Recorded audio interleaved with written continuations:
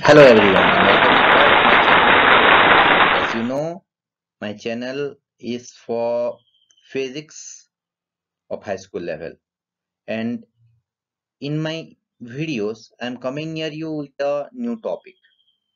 In this video I kept a topic from simple machine, which is lever. So let us start today's topic of discussion, lever. But in this video we'll learn what is lever, type of lever, and the use of lever, and where in our human body we'll get the arrangement of this lever. Before going to the lever, you must have to watch my first video of simple machine. We'll get the idea about the terms used in a simple machine like load, effort, fulcrum, efficiency, and also you'll know about the principle for an ideal machine and a practical machine. So let us start with this topic, lever. Lever, what you can say the lever. First thing people come to the term lever. Lever is a basic simple machine. In this simple machine, it consists of a rigid rod pivoted at a fixed point or fulcrum. Means what we can say is the lever, normal or nail cutter, a stapler, a scissor, tongue, pliers. These all are in the category of lever.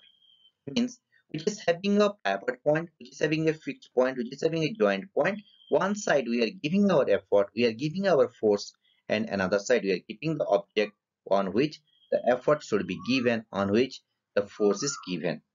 So when you come to the lever part, a lever is a rigid body which is capable of rotating on a point on itself. That means as it is having a fulcrum, as it is having a fixed point, so on that particular from both sides the body will able to rotate or will get the moment of force. That's what you can say the lever. So on this basis of effort means the force given, load on which the force given, and the fulcrum or the joint, this lever is again divided into three categories. In this video we'll learn about the types of lever and the different examples of this lever. So here when it comes to working principle of lever, here if we look, first one, here is the fulcrum, is the joint point.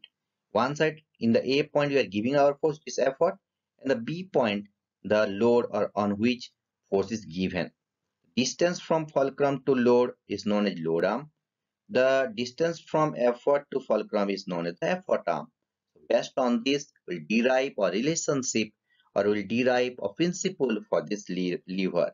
So this ideal lever, here the phrase use ideal lever. Ideal lever means where there is no waste of energy. The total input work done is equal to the total output work done. So people come to the principle of ideal lever, total clockwise movement of the load about the fulcrum in the joint is always balanced, always equal to the total anti-clockwise moment of effort due to fulcrum. Means if we come to the moment of force, moment of force is the product of force and perpendicular distance. So here the force is effort and perpendicular distance from the joint point is the effort arm. And other side it will go, one side load into the perpendicular distance is load arm. Means in this principle, the load into load arm equal to effort into effort arm. So here is the derivation of this principle. First one, if we look, we know for the principle of moment, clockwise moment is always equal to, or in equilibrium, when a body is in equilibrium, total clockwise moment equal to total anti-clockwise moment. So here, for clockwise moment, we'll get load into load arm, and one for anti-clockwise movement we'll get effort into effort arm. That means one side L a load into BF, which is the load arm here. In this particular look, load arm is your B and F, BF, and E into AF, E where the effort and AF is the effort arm. So load into load arm equal to effort into effort arm. Or it will say load by effort or L by E is equal to AF by BF, or which is effort arm by load arm. So load into load arm equal to effort into effort arm, or load by effort equal to effort arm by load arm. And we know in the previous video, in the first video of simple machine, you will get load by effort is the mechanical advantage. That means effort arm by load arm will get mechanical advantage. So mechanical advantage having two formula, load by effort and effort arm by load arm. Next we come to the types of lever. When we come to the types of lever based on the position of this load, effort and fulcrum divided into three categories.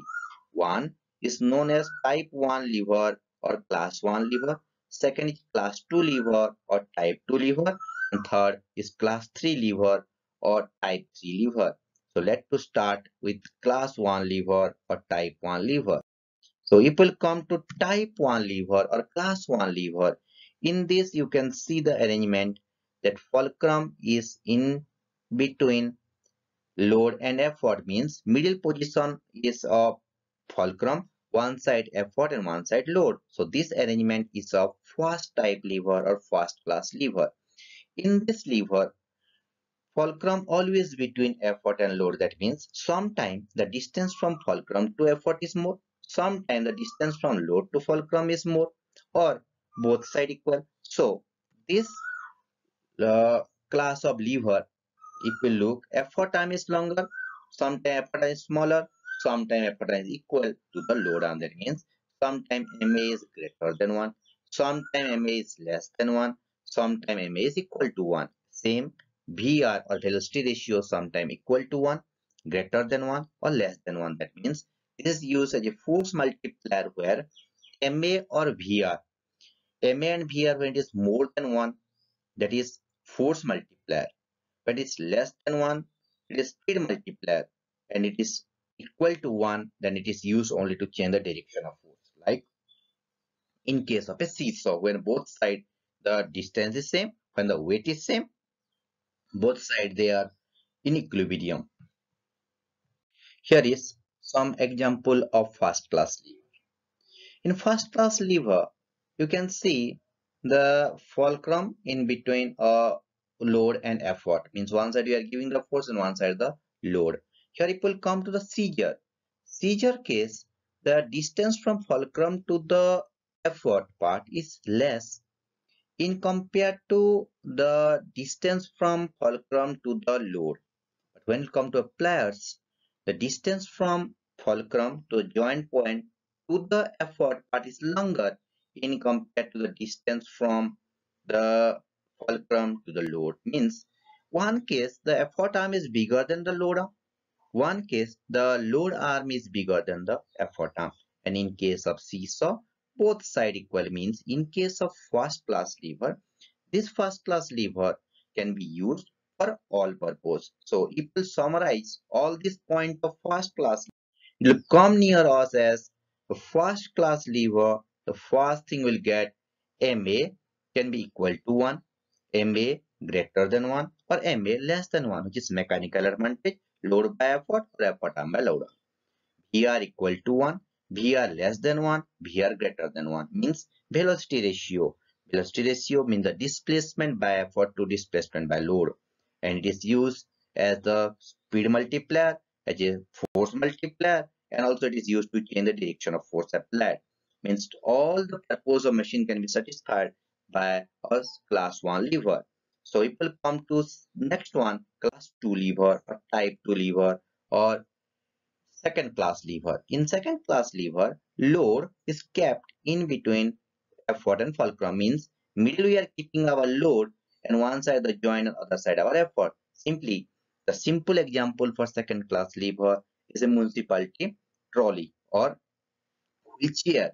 One side the wheel, one side the handle where we are giving our effort and middle we are keeping the load or the weight. So here in second class lever or second type lever, the load is kept in between effort and fulcrum. And because here if you look, the distance from effort to fulcrum is more than the load to fulcrum. So always in this class of lever, effort time is always longer than its load arm, means mechanical advantage and velocity ratio both are greater than 1 in case of a second type lever. So here the question may arise why the MA and VR is always greater than 1 in case of a second class lever, because the reason behind this is the load between effort and fulcrum. That means effort to fulcrum distance is much more in compared to or more in compared to load to fulcrum. That means effort arm is greater than load arm. So this type of lever is usually a force multiplier. Or you can say the force multiplier. Force multiplier means by the application of less force, we can do more work. That is force multiplier. Means machine, first purpose of machine, which is makes our work easier, can be satisfied with the second type lever. So if we'll come to example of second type lever, here you can see bottle opener. Here you will get a knot cutter, municipality wheel, that municipality workers, they are taking the wastage in this uh, trolley, municipality trolley. So in this type of lever, load in between effort and fulcrum. One side fulcrum and one side your effort. Here is on the fulcrum, one side effort. Here one side effort, one side fulcrum. Middle we are keeping the load. Here also same. So always in the second type lever, a load is in between fulcrum and effort. So it will come to its uses. In case of second type lever or second class lever, MA always greater than 1, VR always greater than 1, and it is used a force multiplier. It is used to make our work easier. By giving less force, we can do more work. Next in the list of discussion is the type 3 lever or class 3 lever or third or lever of third or we can say a third class lever. In this lever, effort is in between load and fulcrum, means distance from load to fulcrum is more in compared to effort to fulcrum, means in this type of lever, load arm is greater than effort arm. So first point we got the lever in which effort in between load and fulcrum, that is third type lever, third class lever or lever of third order. And here effort arm is always smaller than the load arm, or load arm is always bigger than the effort arm. So MA and VR is always less than 1, because the question is why MA and VR is always less than 1 in case of third type lever, because effort is in between load and fulcrum. That means distance from effort to fulcrum is always less in compared to the distance from load to fulcrum, or in simple term, because effort arm is smaller than the load arm. So this type of lever, this third class lever or third type lever or type 3 lever, always uses a speed multiplier. Here the second purpose of the machine is satisfied, means first one in second type lever we got, which makes our work easier, and here which makes our work faster. Speed multiplier means in less time we can do more work. That is speed multiplier. So if we'll come to the example, here you can see some example of this third type lever. In the third type lever we'll get one case the fulcrum, one side the load, and in the middle we are giving our effort. So in this, if we look this stick with a broom, here one side effort, one side fulcrum, then one is the load. And if we come to the sugar tongue, in that one case fulcrum, one we are giving our effort, one the load. Fishing rod, same, one side load, one side effort, and last we are having the fulcrum, the joint. Tweezer, in this also we are having one case fulcrum, here the effort, this part, and last we are keeping our load. Sugar tongue, in this category, to take a small piece, and most of the time in kitchen it is used, where it is the third type lever which is used to take the lid out or cover out from a container. So third type lever is that in which effort is between fulcrum and load. So if we'll summarize all the point of the third type lever, we'll get here that in third type lever, MA always less than 1, VR always less than 1. It is used as a speed multiplier. Means three type of lever we got. First type, but every conditions are possible. This can be used as a speed multiplier, force multiplier, used to change the direction of force. In first type lever, MA may be greater than 1, less than 1, or equal to 1. But in case of second type, MA always greater than 1. In case of third type, MA always less than 1. And second type of lever, VR more than 1. Third type of lever, VR less than 1. Second type lever uses force multiplier. Third type lever uses speed multiplier. And some lever arrangement in our body. So here first one, if we look, this one the first type lever arrangement, where one case our effort, one side the fulcrum and of the load. But when we are giving our total weight of the body on the toes of our feet, that case here the toes are the fulcrum and middle the load and effort these muscles. And when we take any load on our palm like this, it will keep our palm that case, or any weight on our palm that time, will get effort one end. Means in case of third type lever, always effort is in between fulcrum and load. So one case the load and other case the fulcrum and middle our effort. So this one the lever used in our body part. Here how to use this all load into load arm equal to effort into effort arm in case of a numerical problem. So let's take example of one numerical problem. In this numerical problem given to you, here you can see one diagram in which fulcrum here, in the middle load and one side effort. And in this question given to us, to which class of lever does this belongs? Because load is in between effort and fulcrum, so we can say this one the second class lever or type 2 lever. One more thing given to us, FA 75 cm means fulcrum to load is 75 cm, which is our load arm. And when we come to AB, from load to effort is given to us 25 cm. So here we'll calculate now the mechanical advantage. So let's come to solution part. In solution, first one what I told, that load is in between fulcrum and effort. So it is a second class lever. It uses a force multiplier.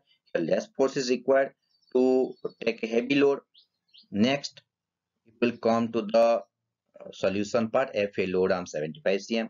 But effort arm will look, effort arm from fulcrum to effort means here you can see the F to A 75 cm, A to B 25 cm. So F to B or effort arm is equal to 100 cm. Mechanical advantage, effort arm by load arm, which is 100 by 75 or 4 by 3, 25 4 ja, 25 3 ja. But in our third part, it is given to us, calculate the value of effort if it overcome a load of 200 Newton. Means load by effort is mechanical advantage. The formula for mechanical advantage is load by effort or effort arm by load arm. So here 4 by 3 is equal to 4 by 3 MA, load 200 given to us, and effort we have to find out. So effort equal to 200 into 3 by 4, which is 150 Newton. Means by this process, by using load into load arm equal to effort into effort arm, we can solve the numerical problem based on lever. So to get more videos of this physics, you have to subscribe my channel and like my video if you feel it is helpful for you. Thank you. Thanks for watching my video.